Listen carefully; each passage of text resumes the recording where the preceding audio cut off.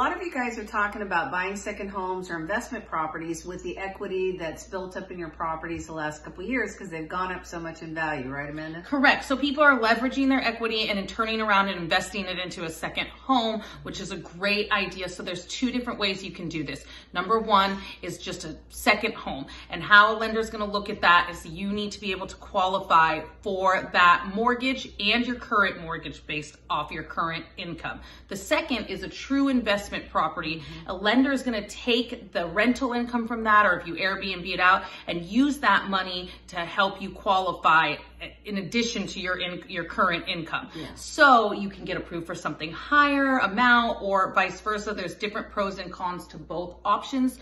They have slightly different interest rates. So if you have other questions, let us know. Yep.